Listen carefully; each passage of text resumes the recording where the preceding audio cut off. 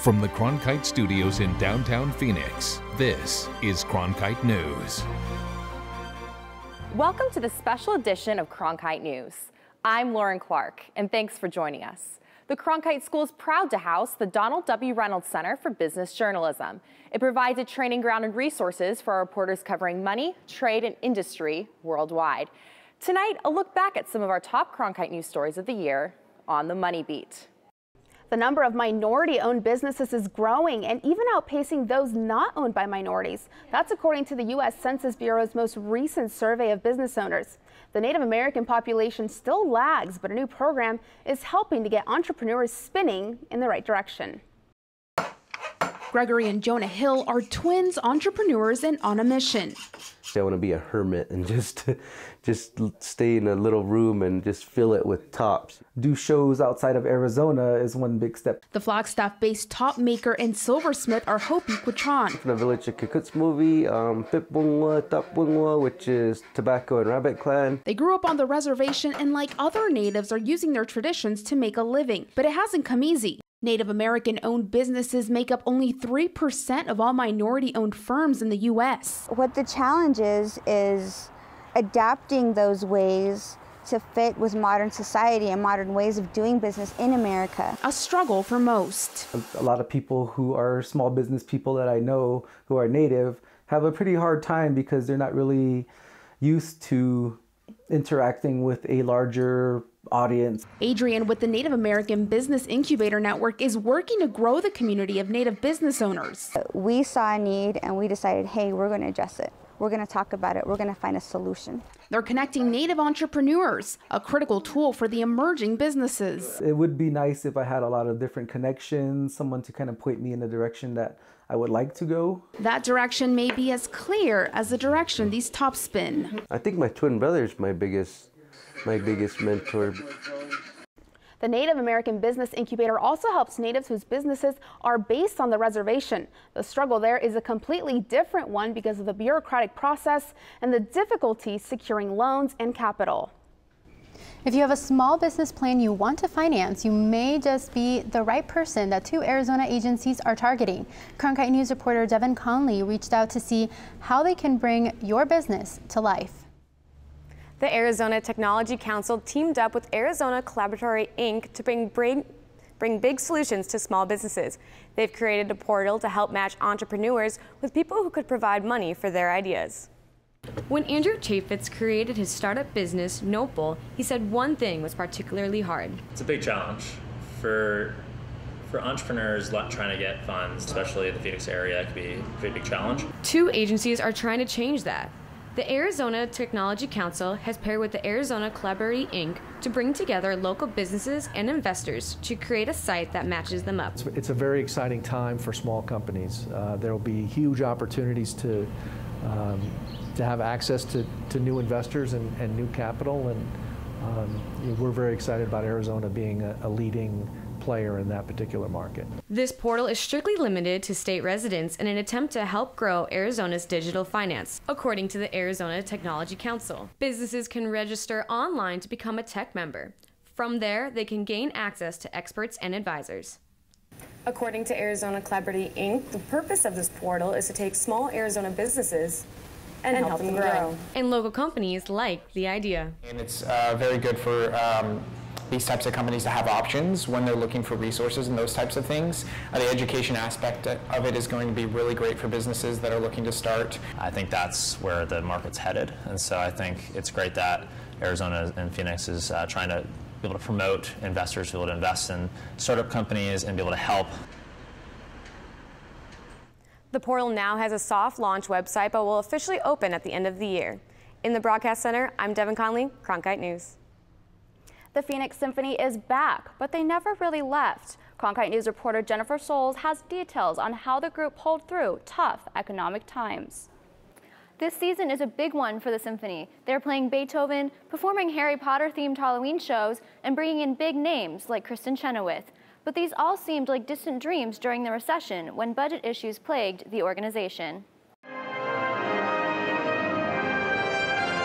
As Arizona's largest performing arts organization, the Phoenix Symphony makes a lot of sound.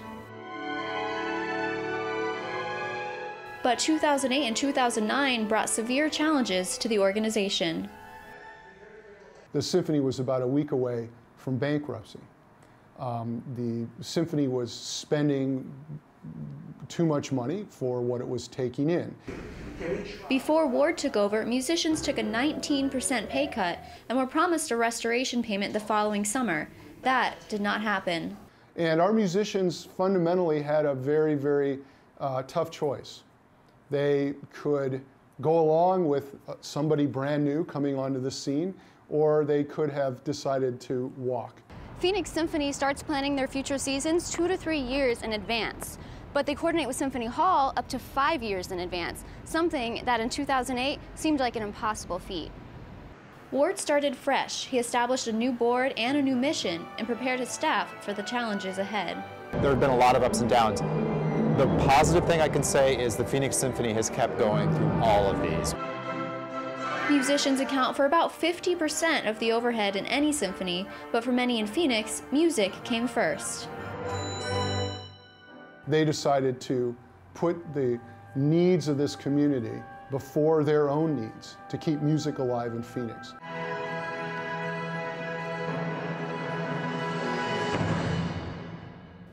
In the 4 years since the turnaround process began in late 2010, overall revenue has increased by 74%, and attendance is up 25%. Seasons are planned so far in advance because they have to share hall space with both opera and ballet productions. In the Broadcast Center, Jennifer Souls, Cronkite News. With 10 days until Halloween and just a little more than a month to plan for that Thanksgiving meal, chances are a shopping trip for pumpkins is in your future. Cronkite News reporter Mitch Quesada has the details on why Arizonans are getting a sweeter deal on prices. Pumpkins, pumpkins, and more pumpkins. At Mother Nature's farm in Gilbert, October means pumpkin season. I grow all of my pumpkins, so I have really good price control on what I have. But this year, the national average cost for a pumpkin has increased 33 cents over last year. Arizona is one of the only states not affected by the hike. Why? Throughout the Southwest, especially in Arizona, most of the pumpkin patches and a lot of the stores buy locally. Not so for the rest of the country. 90% of the nation's pumpkins are grown in Illinois, one of the areas hardest hit by a drought across the Midwest. How much is a pumpkin going to cost you this season? Well, a small one like this is probably going to cost about $3. But a big one like this is going to cost closer to $15. Compared to the national trend of more expensive pumpkins, that's a steal. Pumpkins in Arizona are grown in Arizona. Make sure you look for Arizona grown. It makes them a better pumpkin, I think. In Gilbert, Mitch Quesada, Cronkite News. According to the U.S. Department of Agriculture, the average price of one pumpkin costs $4.35 this week. But that's a 10% increase from $3.95 pumpkins cost last week. Arizona has seen no price fluctuation. For Valley residents buying home, mortgage rates are very attractive, but most millennials have yet to push past the renting phase. Cronkite News reporter Devin Conley is here with more on what could be a change in attitude. Rents are high and mortgages are still low, but young adults haven't been buying houses. Now there are signs that this could be changing. For 23-year-old Natalie Mullen, the thought of buying a house is miles away. It's not worth it to me. I'd rather pay rent and save up for a house that I want to be in for a long time. This millennial reflects the attitude of many in her generation. And with the Phoenix housing market recovering more slowly than after past recessions, experts say 21 to 34-year-olds share the responsibility. Partly it's that millennials have been reluctant to buy homes.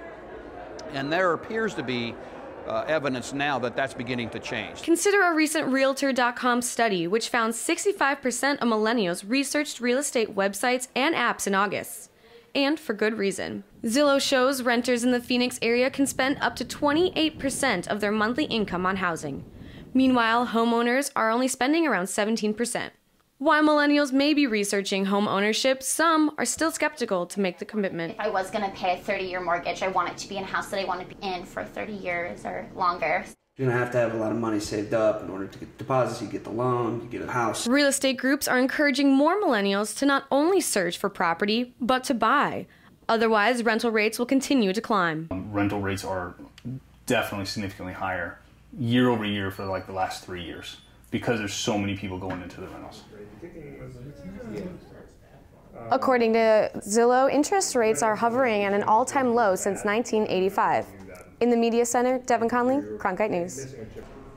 Mortgage rates in Arizona have hit some record lows this month, but some families still need some extra help to get that new home. Cronkite News reporter Julia Thatcher takes a look at one program offering extra assistance. American dream, owning your own home, and now more families have the possibility of being homeowners thanks to a program available right here in Maricopa County. Earlier today, Phoenix and Maricopa County officials announced an expansion of their Home in 5 program to include teachers and first responders. The program provides a 5% grant for the loan's amount for those who qualify. Those advocating for the program say they hope to give back to members of the community who are truly deserving. People that have committed themselves to public service financially are rewarded for doing so. We want them to feel that stability that all of us that are blessed with home ownership have the opportunity to do. The program targets veterans, low-income and moderate-income families, and today, teachers, firefighters, and police officers.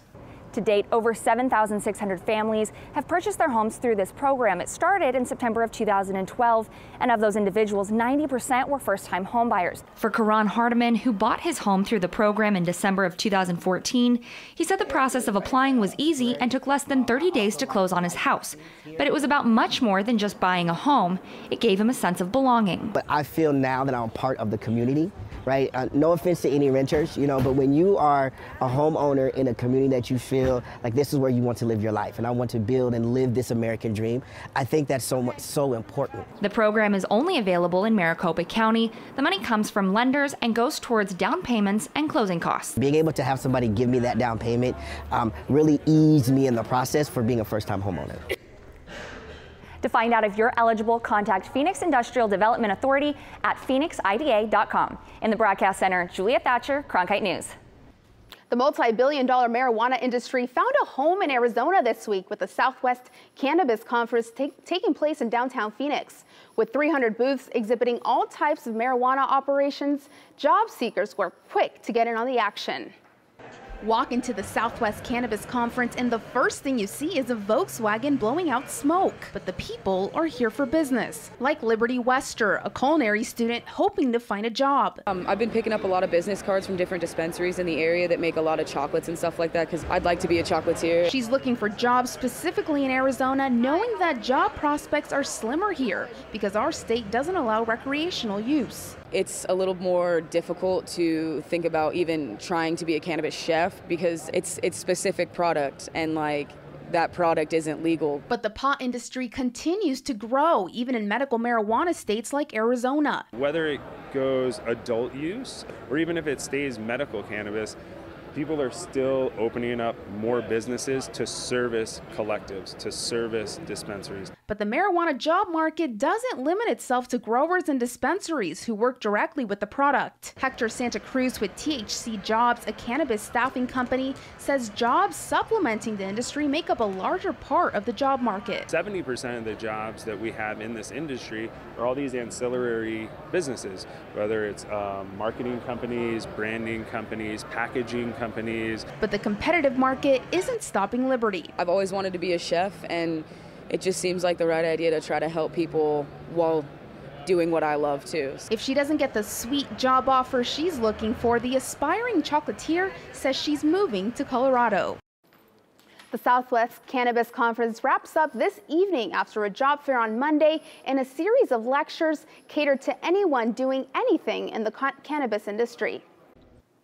Fall leaves can inspire hikers around Arizona to head north and witness the natural beauty. But this season, the leaves aren't changing color because of the weather.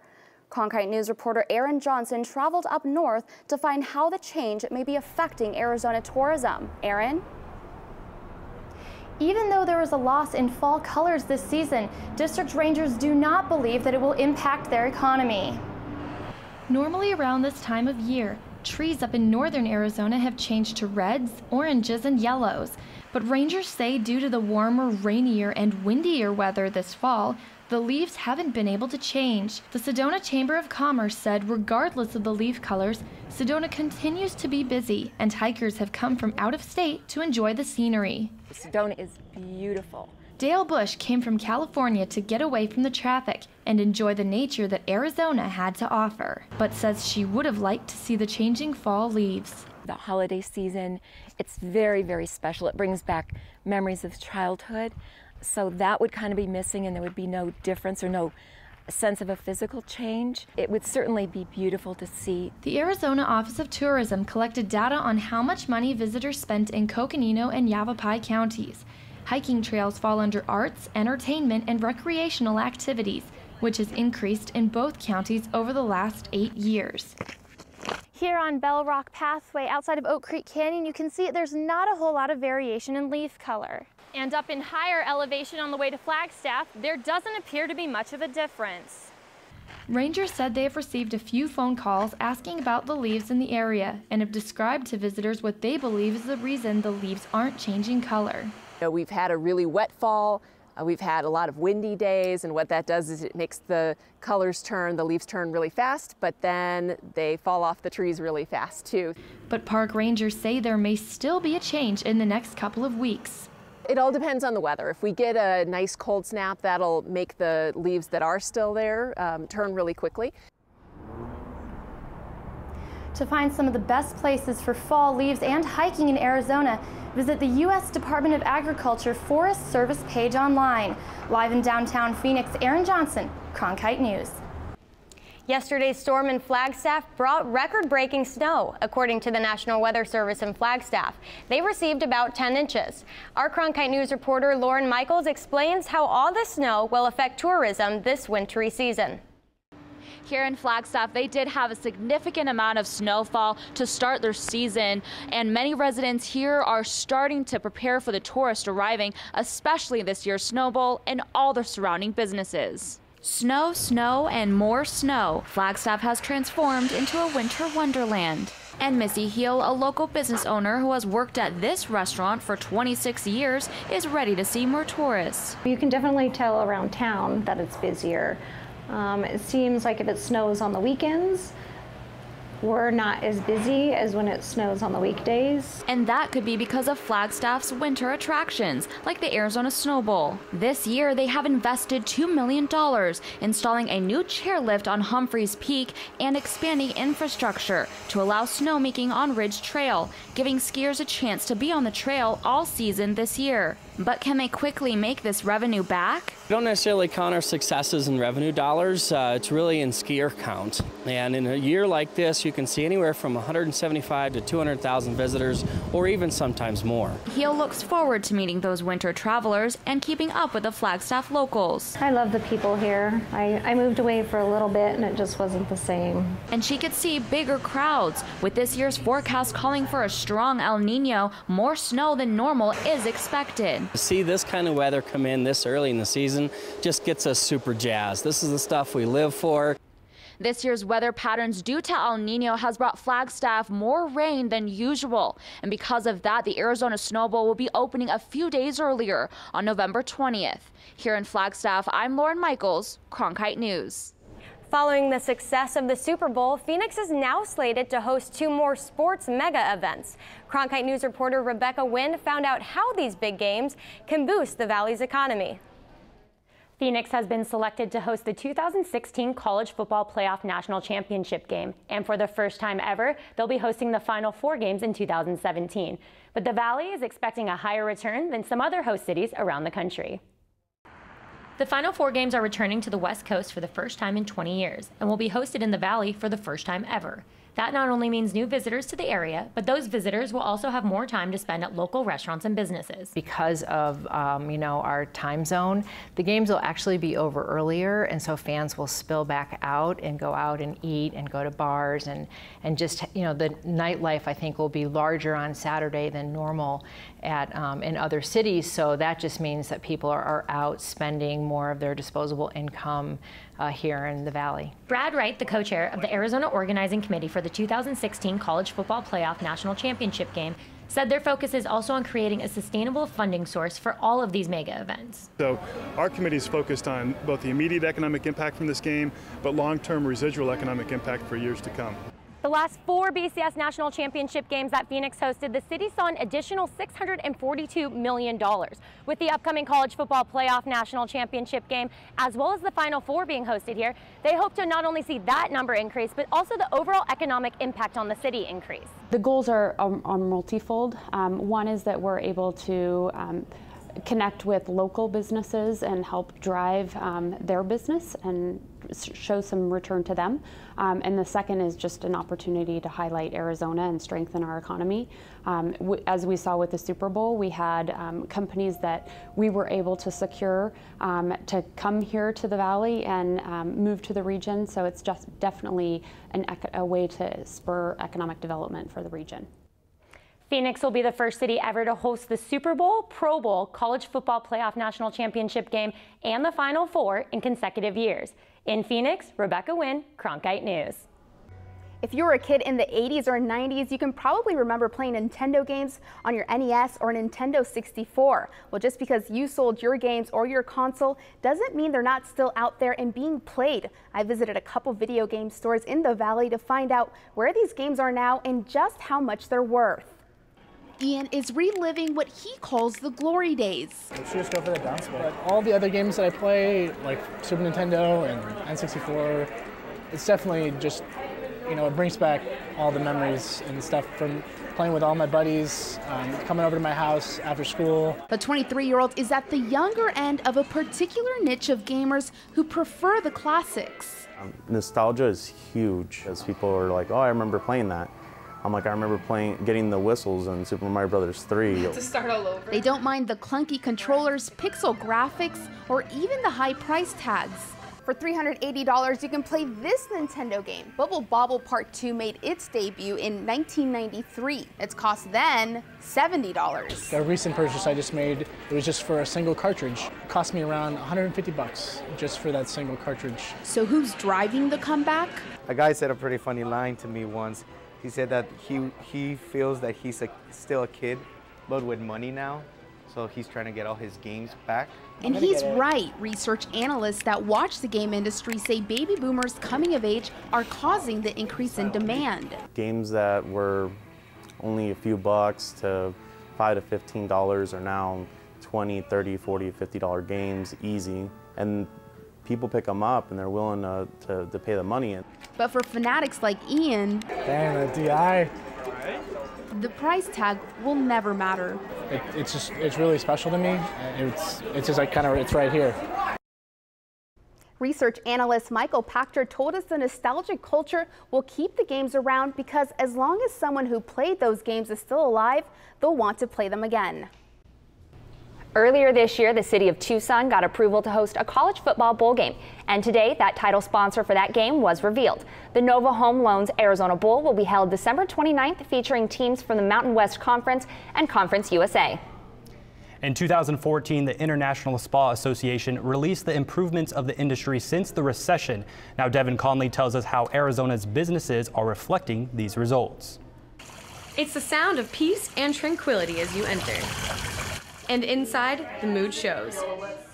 The Fuchsia Spa in Mesa expanded their business in 2012 by doubling the size of their store. Now, they're entering into a new phase of growth by franchising. It's always been a goal of ours to expand Fuchsia. We've just been trying to wait for the right timing and to make sure we had our ducks in a row, so to speak. And Fuchsia isn't alone. According to the U.S. spa industry study, the popularity of massages, facials, and pedicures continues to rise. The industry has grown 5% between 2012 and 2013, resulting in a $14.7 billion in revenue.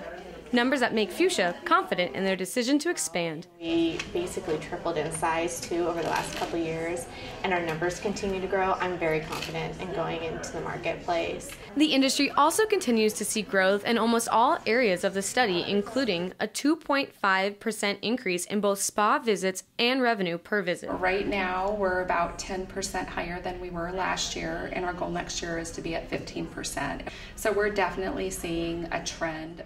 Monica Kinney, an avid spa user, notices the change.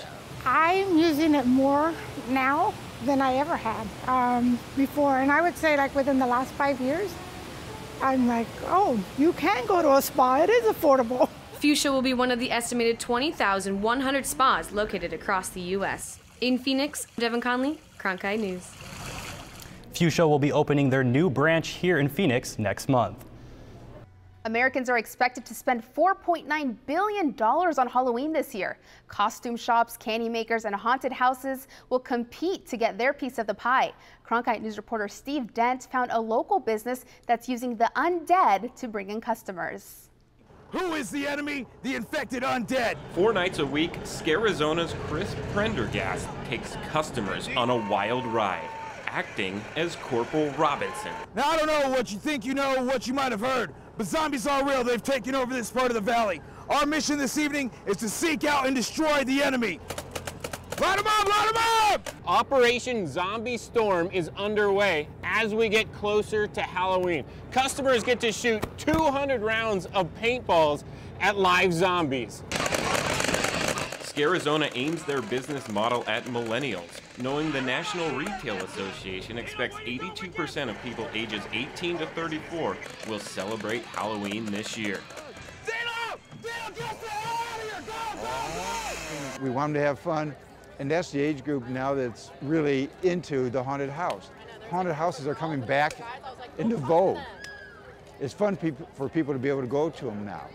Haley Pleasant visited as a group bonding experience for employees working at Mad Dog Saloon. I thought it was really fun. I liked that it was really big and they had all the different little scenes and stuff. So I thought it was really fun. As for Prendergast, he never once broke character. You just might make it out this situation alive. In Mesa, Steve Dent, Cronkite News.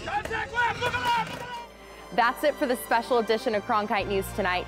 Thanks for joining us. For top Arizona stories anytime, go to cronkitenews.azpbs.org.